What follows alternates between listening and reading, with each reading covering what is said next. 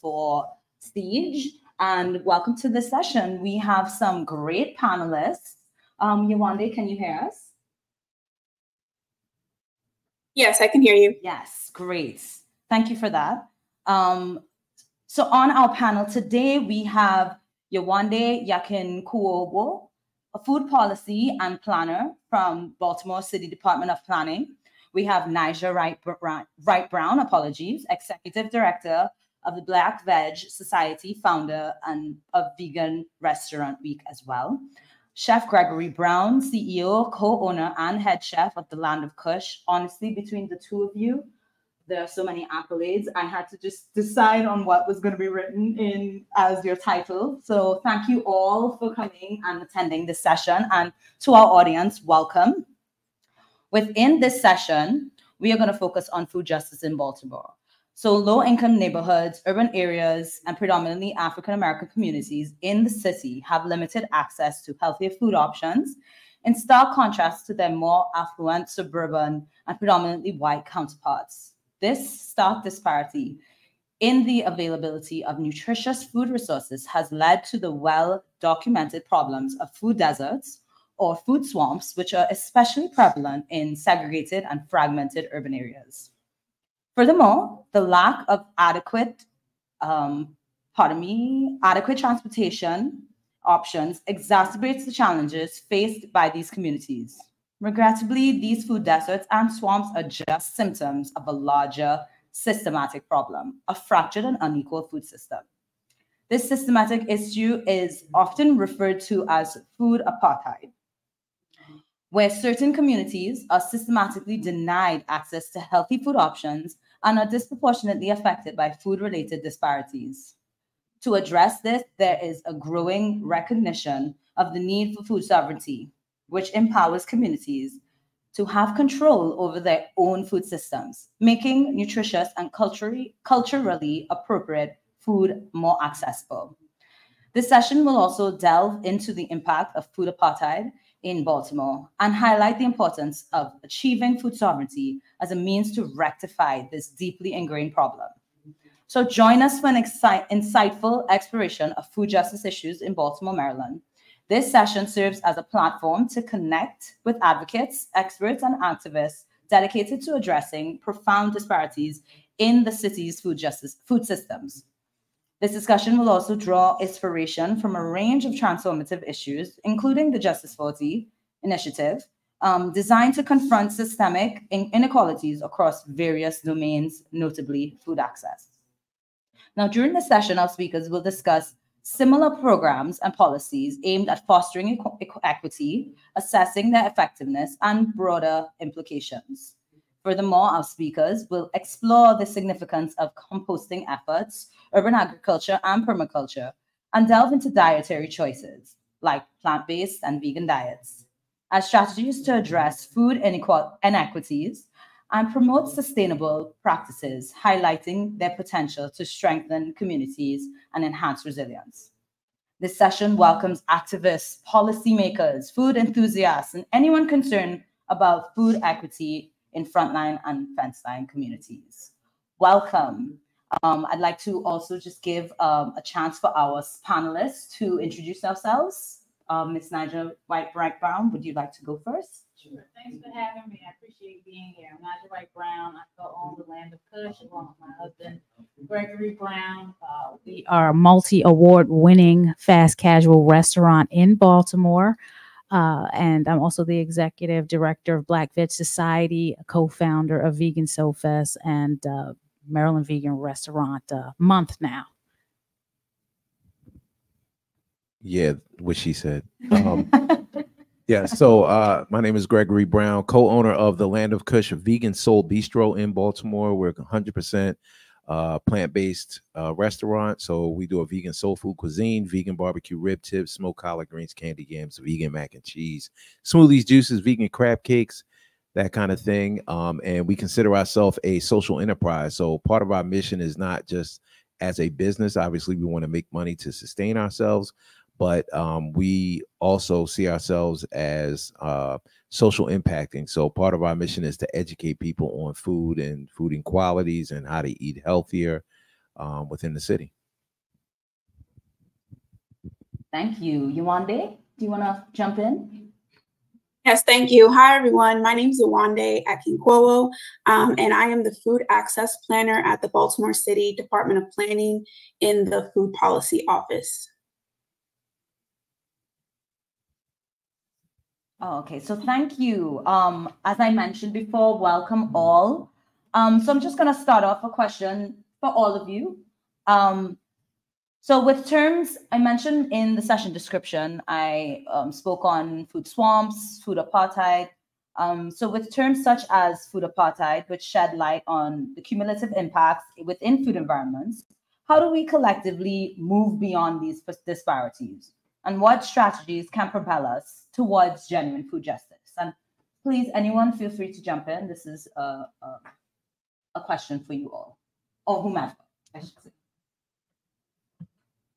Okay, I'll go. So part of the issue is, like you said, in food swamps, deserts, food apartheid situations, part of the issue is education and educating the people on not just giving them options and putting markets in place, but also educating them on food preparation, educating them on healthy foods to eat, how to make better decisions around food. I know one of the things that we do at the Land of Kush is we have a free food giveaway every Tuesday in front of the restaurant from 4 to 5 p.m. So this is produce that is left over or getting ready to be thrown out by markets and other organizations because it's not as fresh as their incoming fruits and vegetables. So, but it's still very good. I mean, I just picked up some asparagus and some oranges, but sometimes there's things like jackfruit out there, but it's really just, I think part of it is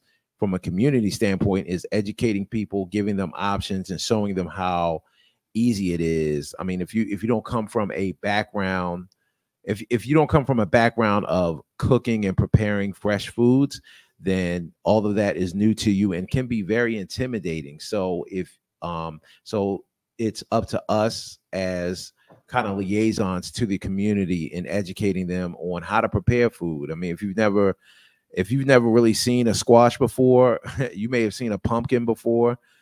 As we're coming into my pumpkin season, if you've seen pumpkin before, but you don't know what to do with it, you may just think of Halloween, but you know it's very healthy for you, especially in the upcoming months. So education is a big piece of it. And I just wanted to add the food giveaway that we're doing at the Land of Kush. We've been doing for years. I think it was since 2017 or 2016, and it's in partnership with an organization, a Baltimore organization called Food Rescue Baltimore. So we are one of several hubs, I would say, where they organize this distribution. And it's been very consistent for all of these years. They barely skip any days, you know, based on whether it has to be really bad outside for them to skip a day. So it's been a great partnership, and we have lines of people that come and get this produce. So we are blessed to have this in front of our store for so many years. Wow, yes. Thank you for that. Yolanda, did you want to join? Up to you, no Yeah, sure. I'll just definitely second what my fellow panelists mentioned about education. And that's something that was definitely highlighted to our office with our produce box distribution program. So we're distributing about 2,000 produce boxes to community sites across the city of Baltimore. And a lot of our partners and point of contacts mentioned that the residents who come to pick up these boxes don't really know about some of the produce that is within the boxes or what to even do with the produce in the boxes. And, that results in food waste. Sometimes we've heard where people will just be like, I'm not going to eat it at home. I don't know how to prepare it. So I'm just like not going to take the box. And in response to that, what we've collectively decided to do is put some funding towards some food demonstrations. So virtual food demonstrations showing the residents who pick up the boxes how they can make, how they can prepare these foods, how to store these foods, but also most importantly is how to make like some culturally competent versions of these foods as well. Wow, yes, absolutely. Thank you. And, from hearing all of your comments education is definitely a standpoint. And so I want to kind of maybe shift into that space. And back to you, Gregory. I have a couple questions for you. So from an educational standpoint, as a board member of the Visit Baltimore Education and Training Foundation, you likely encounter serious myths, various myths, I should say, and misconceptions surrounding veganism. So what key messages or insights do you consider crucial to share with and educate individuals about veganism? I think the biggest thing is keeping things very simple. A lot of times people overcomplicate vegan food because they see, you know, Beyond Burger, or they see these things in the market, the tofu and stuff like that. But fruit is vegan. You know what I'm saying? Bananas and oranges and grapes and a lot of these fresh fruits are vegan. You know, things that you can snack on. Salad. Most of the baseline for a salad is going to be vegan. So I try to make things very simple for people to understand. It's just no animal products that go into our food. So no fish, no turkey, no chicken, no hamburger, none of that stuff. So so we just do plant-based, and we also follow very simple guidelines. So it's vegetables, grains, legumes, which are your beans and lentils, things like that, fruits and nuts and seeds. And that's what makes up the vegan diet. So I try to keep it very simple there. I think the biggest question is always, where do you get your protein from? But all of those sources of food, except for maybe fruit, are protein sources or have sources of protein. It's just how you mix and match things. Now, people will get technical and say, well, okay, you know, it's not a complete protein. Well, if you combine rice with, if you combine grains with legumes, then you'll get your complete protein. So I just try to keep it as simple as possible when educating people about vegan or their myths about vegan. And then the last thing, of course, is about the taste and the flavor of the food. If the food tastes good, then people are more likely to jump on it. I mean, we just had a gentleman who came into the restaurant. He just happened to pull up outside of the restaurant. He didn't know what it was. He came in. I had a conversation with him. It turns out he's an individual that's returning home from prison. He hasn't been out more than 3 or 4 weeks. And so, you know, just gave him the service. He didn't really know what it was. Gave him a brief education, let him taste some of the food, and it was good to him. Made him a smoothie, and, you know, okay, he's getting ready to come back to the store. So I think keeping things simple around education and what veganism is my mission and goal. To Greg's point, and I know you didn't get to the nonprofit piece, but again, I'm associated with the restaurant and the Black Veg Society, and we have 6 pillars, and one of them is the education, the simple veg starter guides that can explain and dispel these type of myths. There's also a guide for African Americans, so it's for us by us, so it helps you with socializing with family and friends, because a lot of times when people think about going vegan, the first thing they're thinking about is the social stuff. I'm going to lose all my friends. I'm going to be ostracized. I'm going to be kicked out. But it doesn't have to be that way, because it took me 3 years to transition to veganism, and it was my journey. And when I go out into the community, it is your journey. We're not going to do the preacher pray thing. It's like, where are you at? We are meeting you where you are on that journey. Do you want holistic health? Do you want to be plant-based, or do you want to be vegan? And we're working with you in your experience. Wow, yes, absolutely. And I mean, I think the more we talk about food here, especially the restaurant, my mouth is salivating a little bit. So let's dive into some questions about the Land of Kush. So as husband and wife owners of Baltimore's renowned vegan restaurant, the Land of Kush, which is celebrated as the ultimate vegan soul experience, could you please share with us the backstory of how it came into existence? And it's a remarkable historical journey, and I guess your historical journey together. It's a very loaded question. It's probably long, I should say. I'll try to give you the shortest version I possibly can. It started out with me. It started out with me in college, really, when I started at the mighty Morgan State University. I was listening to a rapper called KRS-One, who always talked about a vegetarian diet. And the summer before my first semester in Morgan, I read a book called Malcolm X's autobiography, and there were some dietary things in there around being Muslim. Not that I was becoming Muslim, but it was just talking about not eating pork. And so I cut out pork that year. And then the following year, KRS-One made a song called Beef, which talked about the things that go on in the animal industry in terms of producing food and the stress that it causes on animals. So immediately I cut out beef. And so as my journey went along, I wanted to be vegetarian, but I knew no one who was vegetarian. And so after graduating, dang, there's a lot of components to this. Just after graduating, I progressed, just cutting out chicken and turkey. I was down to fish, just eating fish. And then I was in a bookstore. I ran across a book that had 500 recipes. And immediately I took it home and I was like, I'm going to be vegan today. That's it. That's all. So I pulled the trash can up to my refrigerator, threw all the food in the trash, fish in the freezer, tub of butter, carton of eggs, the milk, threw everything in the trash. And I was like, I'm vegan. Well, this was a Japanese cookbook. So I grew up in Baltimore. So most of the food was foreign to me, but I stuck with it. So things like daikon and shiitake mushrooms were all foreign to me. Even tofu was foreign to me. Tempeh, all that stuff was foreign to me. So, but I stuck with it and went on. The other piece to it was I was in college, and when I graduated, I didn't do anything or get into my degree field. I ended up working at a call center, which I hated. And so I started journaling.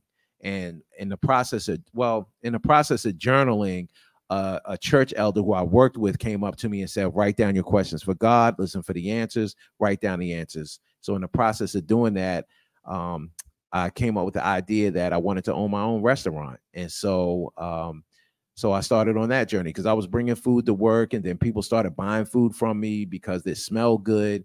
And so I had this stuff written down, and then a friend of mine reached out to me, and she was like, hey, I'm putting on, I work for a company that's putting on a free jazz festival in front of City Hall every first Thursday in the summertime, and we're looking for a vegetarian vendor. Do you know anybody? And I said, no. Well, let me check. So I asked a couple restaurants, but they didn't want to do the event because it was too many Black people. They said Black people won't eat the food. So in that process, I was like, I started looking at my journal. I was like, yo, this is something I want to do. So I called my friend back and said, you know what? I'm going to do it. She was like, all right, cool. So I came out there. The event was from 6 to 10. I set up the food at 6 o'clock. By 7 o'clock, I was sold out of food. And every time I went out to this event, we would just sell out of food every time. And so I was like, okay, I just need to recoup and get some more money, and I can open this restaurant. Like gung-ho, no reality behind it. But I guess reality is what you make it. So I ended up working at Verizon Wireless, where I met this lovely young lady, and we ended up doing the African American Heritage Festival in 2008. We did Artscape and African American Heritage Festival in 2009. And then I was doing what was I doing? I was personal chef services. I was vending. I was catering, plus working 50 hours a week at Verizon Wireless. And so I had to make a decision whether I was going to follow my dream or stay in corporate America. And so obviously I chose to follow my dream. Actually, I sat down with a therapist. The therapist was very helpful in me deciding that. The therapist would just flat out ask me, what do you want to do? And so I said, I want to open this restaurant. So she gave me 30 days off from work. In that time, I found a location for the restaurant, which that's a whole nother story, which my wife helped me decide upon, or forced me into deciding upon.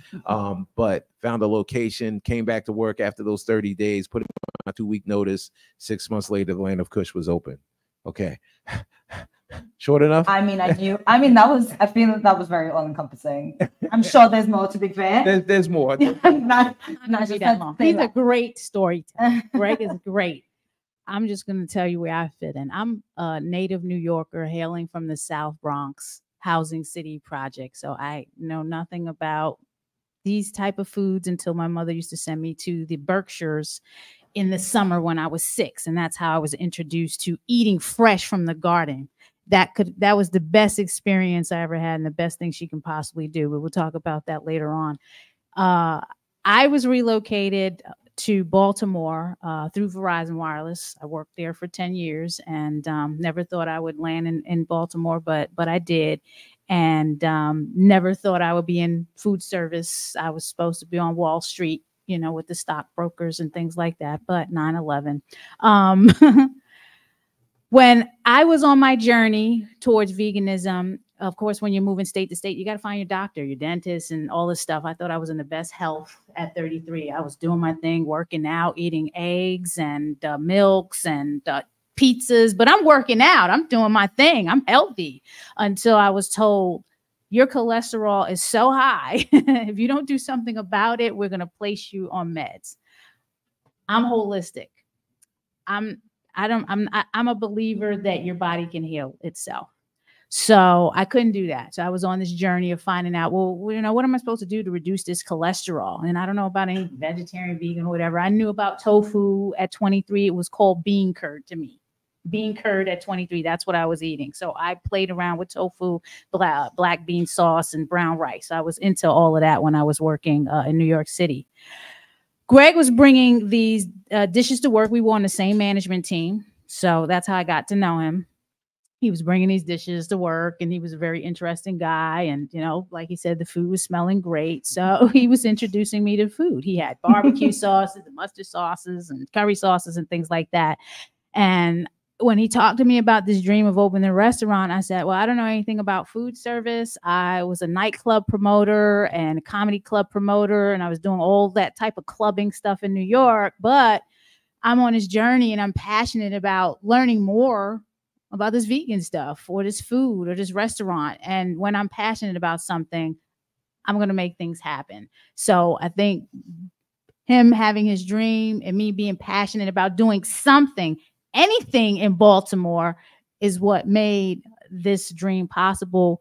The Land of Kush being the first project, and then moving on to several other projects after that that are all equally successful. And that's my story. And then we got married, and then we had a kid, you know, well, we had a kid before we got married, but that's, you know, we'll write a book about it. All I have to say is it's been 17 years since we met. So, So basically, he seduced you with his food. no, she stalked me. We'll talk about that. Thank you for that. You know, I'm going to hand it over to our other panelists, Yewande, so we can get to learn a little bit more about you as well. So, Yewande, can you tell us a little more about your role as a food access planner in Baltimore City, in the Baltimore City Department of Planning, and what it really entails? Yeah, sure. So I joined the team about a year and a half ago, so fairly new. But my title is Food Access Planner, and I would describe my my position as, you know, connecting the community with food. So one of the projects that I manage is called the Produce Box Distribution Program, which I mentioned a little bit earlier. But that is that's actually funded through ARPA funds, so the American Rescue Plan Act.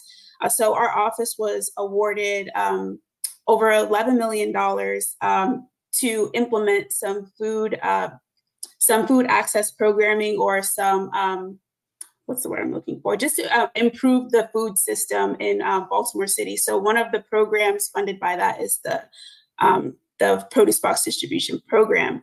So with that program, we are partnered with the Common Market, which is a regional produce grower.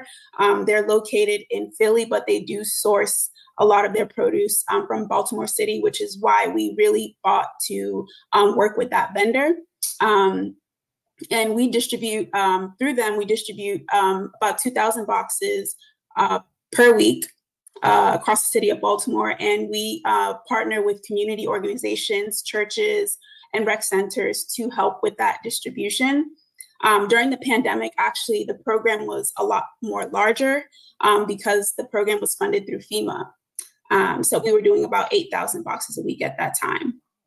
Another one of my roles on the team is facilitating our food pack meetings. So these are quarterly meetings that anyone who's interested in food access in Baltimore City can join. They'll learn about some citywide updates from organizations like the Maryland Hunger Solutions, as well as Baltimore City Health Department, and schools gives an update as well.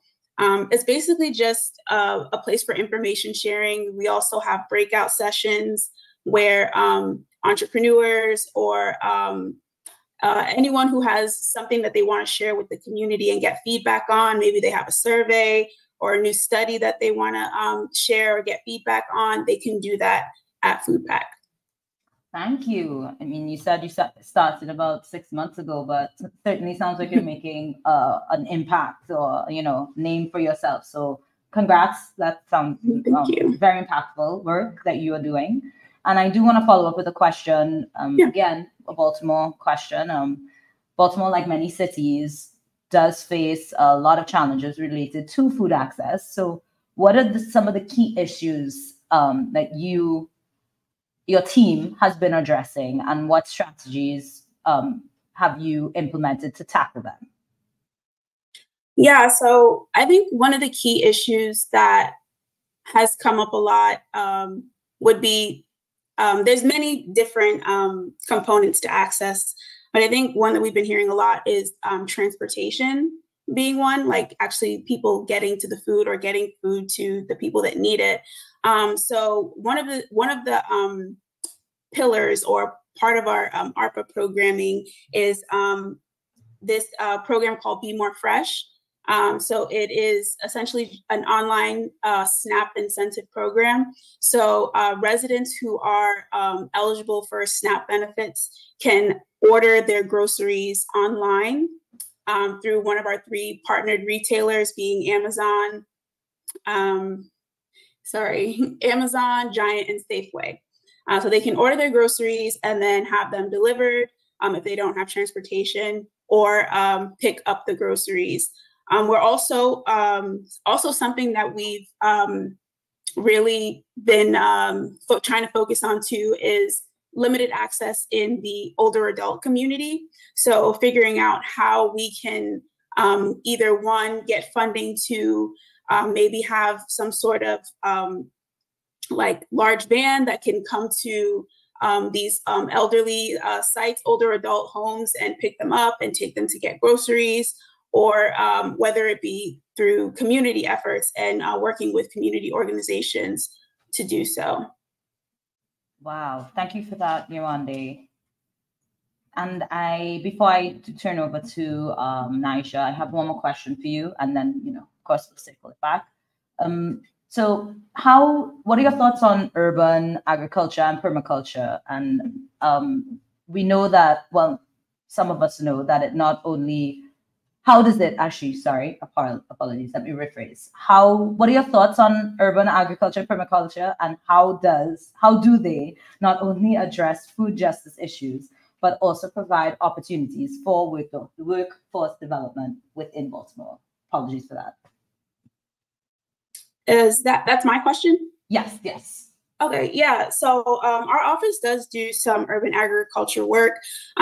With the ARPA funding, we actually do have a goal to build the local food supply chain through urban agriculture. So we're working with Farm Alliance, and they have a farm incubator where they're teaching people who are interested in farming how to grow their own produce, and then taking it a step further and teaching them how they can actually sell that produce wholesale.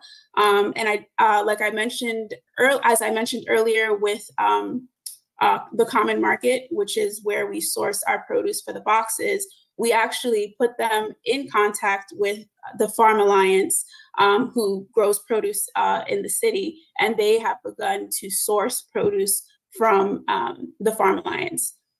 Absolutely. Wow. Thank you for that. I know your mouth might be dry right now because I had to hit you with the 3 questions so everybody can have a chance to speak. And Naisha, this one is for you. As one of the co-creators of Vegan Soul Fest and Maryland Vegan Restaurant Week, considering that Vegan Soul Fest recently took place August 19th to the 20th, this 2023, can you share some insights into these events and explain their significance within our communities today? Yes, absolutely. So Vegan Soul Fest was the first special event plan that I co-partnered with friend of mine, Brenda Sanders, who's executive director of Afro Vegan Society. Brenda happened to be at the Land of Kush trying to plan for a conference. And of course, Land of Kush was going to cater it. But that all changed when we sat down and talked about the need for a cultural vegan fest. So we've been going to a lot of festivals. I've been to a lot of festivals, and a lot of times it's commercialized around, certain products to buy, but we didn't feel we were in a safe space at these events. So we just sat down and talked about the need to have something that represented us and in the city of Baltimore, not in the county, but in the city of Baltimore, because Baltimore needs the education around the vegan movement. So in 3.5 months, we would have the inaugural Vegan Soul Fest in a 2-story building where we thought we would have 30 vendors and just a few hundred attendees. But then we found out when we opened up registration and started the campaign, people were signing up to vend just in droves. And we had close to 100 vendors that first year and over 1,000, close to 1,500 attendees. Yeah. So, and it's our first time planning this festival. So I don't know anything about festival planning, and neither did Brenda, but we were like, okay, are we going to do this again? Well, the Baltimore Sun happened to be driving by that day. They didn't know what was no one knew what was going on out there. They just saw a lot of people and there was a lot of stuff happening. And it was Dan Roderick who ran the story, the New Food Festival. So we would then have another one, but obviously not at that location. So that's how Vegan Soul Fest started. And it was based on a need to solve a problem in the community where, as we saw, we solved it. People were looking for that type of fest. So we had worked with Baltimore City Community College to do the following 3 years of the festival, and then it outgrew Baltimore City Community College. And so if you think about the college campus, we had the campus, we had the cafeteria, we had the auditorium, and we outgrew that. It was a free festival for several years. And then you took a break. We took a break during COVID, and then post-COVID funding, all of our funding, if not most of it, comes from animal rights organization. I see something about the Justice 40. I knew nothing about it until I got into this room and saw the questions and looked it up. We don't get funding from federal. We get funding from private donors, and it's animal rights and any foundations that are into the food justice system that want to put money into marginalized communities. Those are people that we get money from. That's who we work with. And then recently Visit Maryland, because we are bringing tens of thousands of people into the city of Baltimore. So now it's an economic benefit because these people are spending dollars at restaurants and businesses in the city. So that's Vegan Soul Fest, and that's how that started. So now it's a ticketed event because we have to raise money to keep the event growing and sustaining at the level it's at now. It was epic this year. It was a lot, overwhelming. So the next one is definitely going to need major funding to continue on. Vegan restaurant, start at Baltimore Vegan Restaurant Week. The need for that was a personal need. I was eating at a restaurant where my brother-in-law was doing a marketing presentation. This restaurant was in Fells Point. And I just asked the waiter to take some, I think it was the goat cheese or something off of a salad. And this was like the biggest production in this restaurant. And I was so offended. That when I left there, I'm like, okay, what am I going to do about this? So I'm just thinking like, this is another problem that needs to be solved. Okay. They told me to go around the corner and eat at the vegan restaurant that was around the corner. They were referring to Liquid Earth. So I went to this restaurant in Hamden called Golden West. I had not been to this restaurant in several years. The first time I went, they had a barbecue tofu that was okay. It was all right. I'm done with so much of the tofu. I went back there after 5 years, and they were doing a vegan week, and I was so confused. I'm like, why is this restaurant that's not even vegan doing a vegan week up in here? The food was amazing. So special event planning. Hey, would you like to take this concept outside of this restaurant and do it big? And I made the owner's day. They're like, this is exactly what we wanted to do. So Baltimore Vegan Restaurant Week started. and then it became restaurant weeks, and then it became, well, let's see what we can do and get some other restaurants outside of the city involved, and then it became Maryland Restaurant Week, and now it's month because the demand. So that's how those two start. So that's the business to business, getting more plant-based options on the plates of restaurants that are interested in understanding that they're serving an underserved market, and then they can grow their revenue if they add more plant-based options, because the industry is growing. People are looking for more plant-based dishes on the menu. We don't eat at vegan restaurants all the time. We go out and eat at other restaurants. We want to see vegan options on the menu, plant-based options. So that's how that started.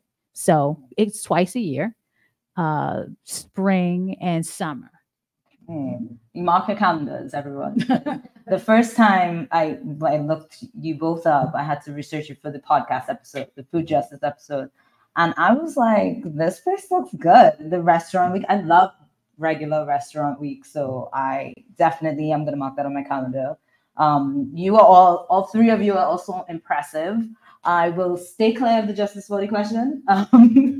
And so I guess I have one for both of you as executive director and director of Black Veg Society. Can you speak more on the food justice work that you do within the city, besides what you already shared with the audience? Well, the nonprofit was definitely something that Greg encouraged us to get into, but the way it started was because we were so successful with the restaurant. We had loyal customers, and one customer in particular had a Facebook group called Black Vegetarian Society of Maryland, and this customer kept wanting to push this group onto us, but we were still dealing with a lot of the restaurant issues, you know, your first year, your second year, your third year. After Vegan Soul Fest launched, I felt I was comfortable enough to take on this other project, Black Vegetarian Society of Maryland. And what we did with that group, that Facebook group, we just turned it into a nonprofit, and it became a 501c3. And we went out into the community with vegan products, your milks, your sandwiches, deli meats, anything that you can get at a Target or a Walmart or a Giant or the Whole Foods, for people to try, to give them a chance to know and feel the vegan food is not bad. They got some incredible tasting. It's just a matter of a journey. Which milk do you like? Which deli slice do you like? Which cheese do you like? So just teaching them where they can get these products and looking at the ingredients. We would be out there with the fish fry, vegan fish fry, things like that, burgers. And that's what the Black Veg Society was doing initially. And then we just started planning our pillars, where we would have the education, we would have something on empowerment, we would have something on, enrichment, and then events. So there's different pillars if you go to the site, blackvegsociety.org, that we touch on. And it's not like this big membership society. The society is a membership of referral. So we have health coaches, and we have farmers, and we have restaurateurs. And Farmer Nell was here earlier. He's on the board too. So we have those type of resources in the society where we can say, hey, you're looking for that. You want to know, they got it here. Yo, you looking for this?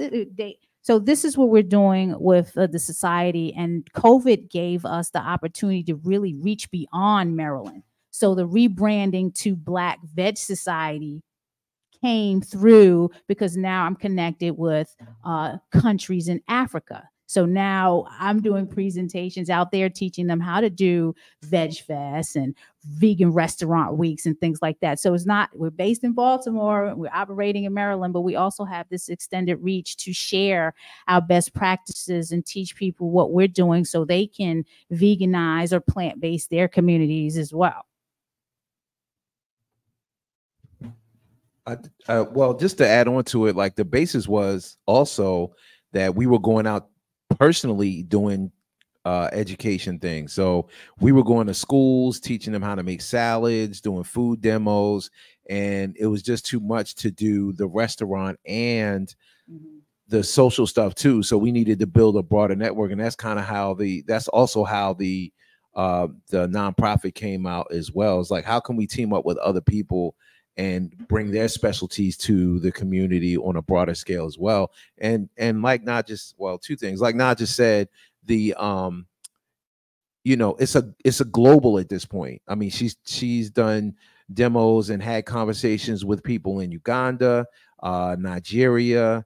Am I missing somewhere? South Africa, Tanzania, South Africa. So this has become, the Black Vet Society has become a global thing. And just lastly, not just kind of underscoring what Vegan Soul Fest is and what it was. When it first started, it was 1,500 people and this festival that was in this building that expanded out around the city block and into an alleyway. And the alleyway portion was so popular with the food vendors, like they were like, next year, can we do it in the alley again? You know, so this was something that just kind of wrapped around the city block, that started out with 1,500 people, expanded to the college campuses, that this year we had 15,000 people out there for Vegan Soul Fest, a 2-day event, 15,000 tickets sold. And it was so big that it was just difficult for people just to even get in the park. So that's how big this thing is. It's probably one of the biggest vegan festivals on the East Coast. I would say, like, I haven't heard of anything quite that big, but you know, we'll see. I'm going to Vegan Dale this weekend, so good work. Thank you for that. I do have a question for you, Yolande.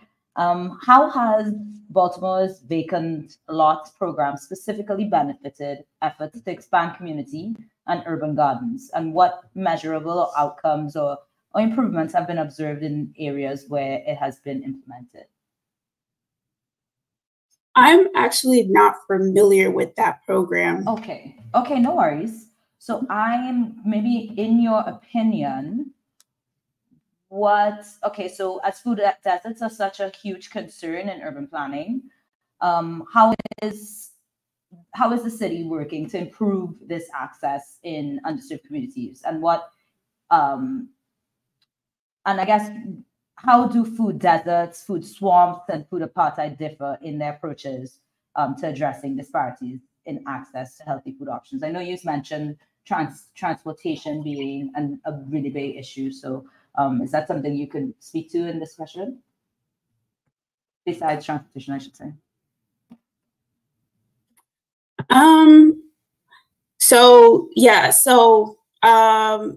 Yes, Baltimore City is definitely there are areas that we call healthy food priority areas, where there is a high need for healthy food access in those portions of the city.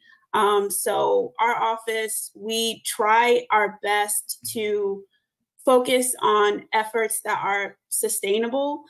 So when I talk about like the produce box distribution program, we at our office do not consider that program to be sustainable, mainly because it's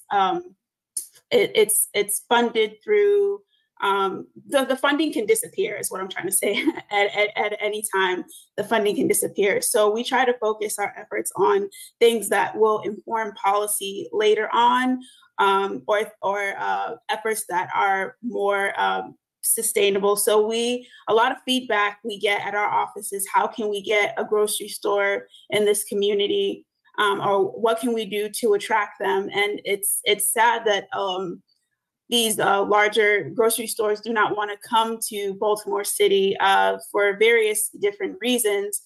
So our office definitely focuses on urban agriculture. That's why we put a lot of the funding towards the farm incubator to teach farmers how to expand their gardens and businesses and begin to sell their produce wholesale. Also, we recently launched something called Open Access in partnership with Morgan State University. So it's a platform for food entrepreneurs, and teaches them or gives them access to information on like permits and licensing, and just makes the process a lot easier for them. We also have healthy food priority area funds. So we do fund a lot of farmers markets. So basically, like empowering the community and stakeholders in the community to help, rectify the disparity when it comes to grocery stores being in the area. Absolutely. Thank you. Thank you for that. Can I add on to that? Yes. Go ahead. Baltimore has a ton of urban farms that are in some of these communities or close to these communities. You have White Lock Farm, you have Strength of Love Farm. So there are just a lot of farms. But back to the point of education. The point is educating people on what to do with this produce and getting them engaged in actually using the produce. There are a ton of these local farms, and I've seen the city use some of these I've seen communities use some of these vacant lots to do urban gardens, whether it's just for an aesthetic piece or actually just growing food and produce. The gentleman that was here earlier today, Heber Brown, Heber actually developed a church network where the churches turned some of their property into urban farms to show them how to provide food for their particular communities. So the work is going on, but then there's the back piece of it because you have to you're integrating people's cultural or tradition and cultural ideologies around food. What has happened because the markets have left the city for whatever reasons, they've left the city. So what happened was that generations of people have now gone to fast food. So they're used to going to the Chinese store or the chicken box spot, and that's how they eat, because it's cheap and it's quick. But now, our role, or I know specifically Land of Kush or the Black Veg Society, our role is to educate people on how to, incorporate these things and start to change cultural, traditional, family ideologies around food and how to, just incorporate these things into their diets, because it's difficult for people to change those things. But the urban farms are out there. There are a ton of them. There are a ton of farms in Baltimore that are just all around the city. As a matter of fact, just as one example, it's an older couple called the Blues in Northeast Baltimore, which is right down the street from where I grew up. But they converted their backyard into a farm. And what happened was they converted their backyard to a farm, and then the neighbors in that surrounding area, in the connected backyards, they all said, look, we'll give you a portion of our backyards so that you can expand this farm. So this farm is huge, and he's growing everything from African okra, peppers. I've never eaten food like right off the vine before. And I grew up in that area, but I'm a city kid. So like, I'm not used to eating fresh food off of a vine. But but going out to his farm, which is you would drive by, you would totally miss it if you drove by their street. But they converted their farm, their backyard, and portions of their neighbor's backyard into this huge farm. So wow, yeah, for sure. Greg mentioned about being able to pick something to eat. I had said that earlier. Getting those programs to children, it's a very, very enlightening and inspiring experience when you know where your food comes from and you can see it come from off the vine or from the ground, and you compare it. My daughter picked a cucumber, like when we were on a field trip. It's a whole different experience. So we have to get into doing those programs. And one point with the Black Veg Society, I go out and do interviews through my Naja Speaks platform, and I also uncover a lot of things. There is a big farm out in Poolsville that is run by an organization called AfriThrive, and they are growing food for African immigrants in Baltimore because it's a cultural thing. They have cultural African foods that they're growing. So this is a really, really, and they have a big, big farm out in Poolsville. Oh, thank you so much. I think at this point, we have about 15 minutes left. Maybe I'll ask one more question and then we'll get some more questions from the audience. So I have, we were speaking about farms. I mean, these are positive farms. So now I'm going to switch to the negative ones. Yeah, you know what I'm talking about. This is actually directed to you, Naja, or anyone else who wants to join in. But Can you share about the impact of concentrated animal farming operations and the farming industry on our environment, and how veganism is supportive of environmental health and reduces food waste? Well, I always say when I go out, garbage in, garbage out. If a bunch of us are in this room, 1,000 of us are in this room, and we're urinating and defecating and doing all that stuff all day, what do you think is going to happen? Disease. So that's what's happening in these animal farms. They're tightly caged. They're not allowed to walk around and graze and do all this stuff. So this is what people are eating, this mass production of stuff. It's also messing up the environment, the flatulence, just about all of these animals doing this. If you have pets, more than one, we have 2 cats. So just imagine pigs and cows, it's disgusting and it's filthy. I'm sorry. And I wouldn't eat it. And we have to make sure people are aware that unless you know where the food is coming from, this is what it is. And this is what you're eating. And you're talking about diseases that are pandemics, and it's zoonotic stuff. It's because of animals and this type of stuff that's going on. And you can give them all the antibiotics you want, but it's not working. They're becoming resistant to it. From an environmental standpoint, what happens is the runoff from the waste of these animals is a lot of times directed to poor communities, and they are impacted from whether it's air pollution, whether it's just into the soil or into the waterways. What is it called? The Smell of Money documentary speaks to this. But the runoff, all these things, when you're talking environmental issues, a lot of the waste and runoff from, whether it's from waste companies, whether it's from factory farming, a lot of this, the waste from this is either dumped into communities, or communities are right next to these type of situations. And because they're poor, or because is African American or Latinx or whatever, or they're from other countries and they've just settled into Baltimore or whatever the areas are, they don't have a particular voice. And this is what happens, is like their communities are impacted. The waterways are impacted. There are certain waterways that are devastated, that you may even look at them and look, oh, that looks like good scenery, but the waters are impacting. There are things that are going on within the water that you can't see. There are things that until you've smelled fresh air, until you've been around fresh air, and then you go back into the city or you go into these communities and you're like, yo, there's a complete difference.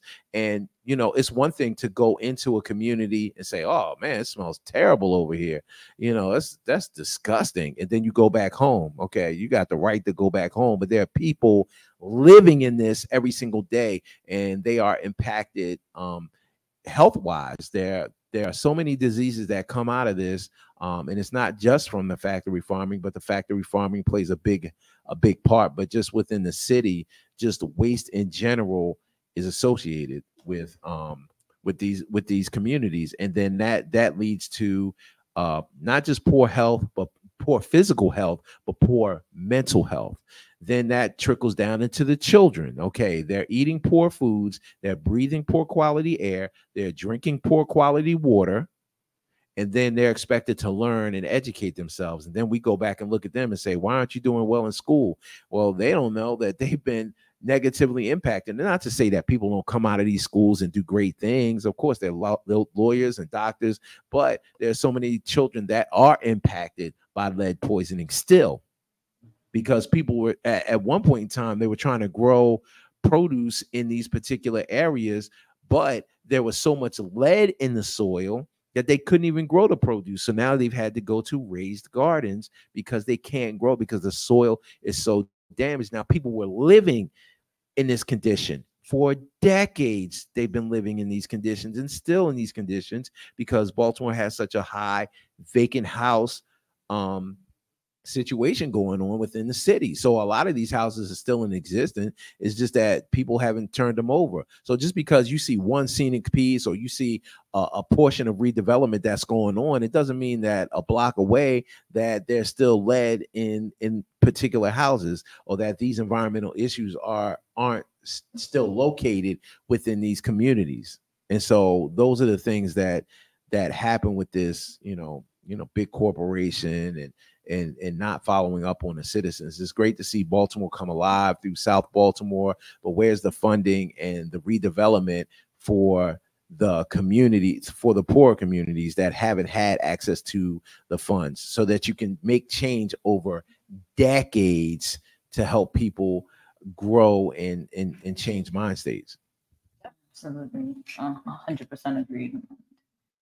Additionally, the smell of money will be played at the end after the closing plenary today. Great. So it will be, I believe it's from 6:15 to 8:30 if you're interested. Yeah. Closing reception and documentary viewing. So with that being said, I will open up the floor to the audience. If you have any questions, we have just maybe over 10 minutes, maybe 13 to be exact, for your opening. This was a really great session, so feel free. I will say whomever wants to ask a question, it was requested to come up and get the microphone. I'll come to you. So yeah, anyone? I'm seeing your hand. Sorry. People on the stream. Absolutely. Hi, I'm Rachel Marston. I work at Environmental Defense Fund and the Frontline Resource Institute. This is a great panel.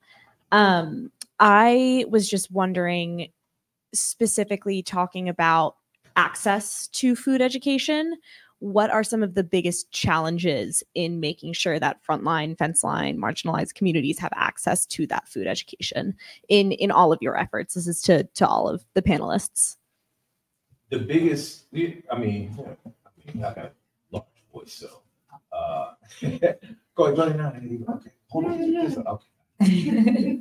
The biggest issue is we cannot wait for the people to come to us. Just because we set up a restaurant and says Land of Kush and we want to educate people on food, that's an issue in and of itself, because it presumes people are just going to come to you. So the biggest issue is like finding out where we need to be. Okay, do I need to talk to the elementary school kids? Do I need to talk to the middle school kids? Do I need to talk to do I need to go into senior homes? Do I need to go to the churches? Do I need to go to community organizations? And all of that is yes. And then for us, because it's vegan and because vegan is kind of small and it's niche, while it's more well known now, it's still convincing organizations that we have a voice that you may need to get to your particular audience and to your particular organization. So we have to sell the idea of bringing us in and having us do a demo, or having us come in and do catering, have us provide food. Or even if you're doing a food event, okay, you can do whatever regular food you want, but just have us come in and do a portion of the food, so it's convincing organizations to have us come in and do those particular things and talk to the community. Yeah, and just to add to that, we've also partnered with organizations that have been doing programs for children. So, but we'd like to do our own, because a lot of times we do feel the tokenization. We would like to get funded for our own stuff.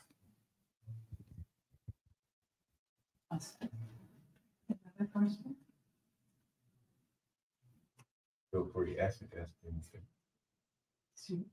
Did you want to? I think we have a question from you. So okay. Probably read it out for you. So the question is, knowing that funding is always an issue, what are the ways in which the panelists have created alternative streams of income that is connected with addressing food insecurities in Baltimore?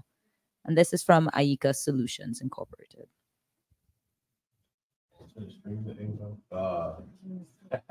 I mean, the only The only option that I had this year or last year was when we made the decision to have the ticketed Vegan Soul Fest, because at the end, that funding goes to the two nonprofits that put it together. And this year was an okay year, but it needs to be better. So we need people supporting things. Everything can't be free. We do a lot of stuff throughout the year that's free. When it becomes that one thing that we're fundraising and we're asking you to pay, we need that money and we need you to pay. I think just in general is just, I think for us is maximizing our brand. So just like we're at an event like this, we may go out and do speaking events. We go to vegan festivals across the country, been to San Antonio and we've been to Tallahassee, all over the place. We went to Tallahassee this year. So we create separate income in terms of that, in terms of whether going out to speak and just maximizing our brand so that we can funnel money into other projects and do things for the community. So I think that's the biggest thing, is just us maximizing our brand. Because now I'm just thinking like, okay, my wife has Not Just Speaks, where she has her platform and she's speaking to social justice issues. Now I want to do my platform, and my platform needs to be in the kitchen. So I think, you know, that's going to be next for me. Okay, thank you so much. Does that answer the question? I just want to make sure. Definitely. And I think, well, Yolanda, I'm not sure if we spoke about funding. I know you said that if the funding goes, you know, it can go like that. So I know the question was posed to all of you. I don't want you to feel, because, you know, most of our offices funding is either like city level or federal. We do have some relationships with foundations like the Able Foundation. If there's like an initiative that comes up, we do have the ability to reach out to them and see if they'd be interested in funding one of our initiatives. But yeah, as far as like selling things or creating streams of incomes through the city, we don't do that. Okay, thank you so much. And thank you to our panelists. I think we're about that time. We have about 2 minutes. You know, please feel free right now in these last few minutes to shameless plug anything that you have upcoming, everyone. So we have. Okay, everybody get their pens out. There's a lot. Okay. So, and I'll let Greg deal with his marketing. With Black Vet Society, please go to blackvetsociety.org. That is where you're going to find everything we're working on and the projects. There's 3 major ones. Not Just Speaks, which is me interviewing people about food, culture, events, Vegan Soul Fest, and Maryland Vegan Restaurant Month for now. What's coming up? We have a 3-part webinar series through Black Veg in partnership with the Plant Protocol. They will be teaching, everyone's getting into health coaching and things like that. This is a certified plant-based certification course. She will be teaching the business of that. So those people getting into coaching, health coaching, we will be rolling out a 3-part series. It is free. That starts October 11th. So just follow us on blackvetsociety.org. You'll be getting that information, because I'll be interviewing her again next Thursday at 11. That's what's coming up right now. So the latest thing.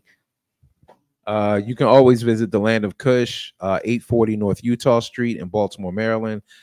Find us on the web, landofkush.com. You can find us on Facebook or Instagram or TikTok. Okay.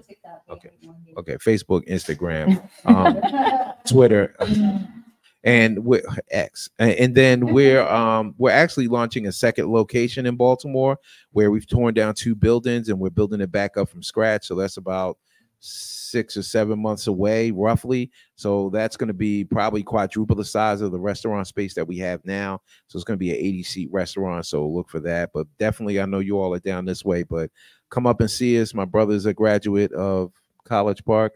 He now teaches. He's a professor at Howard University right now. So I just want to shout out my brother, Johnny Graham.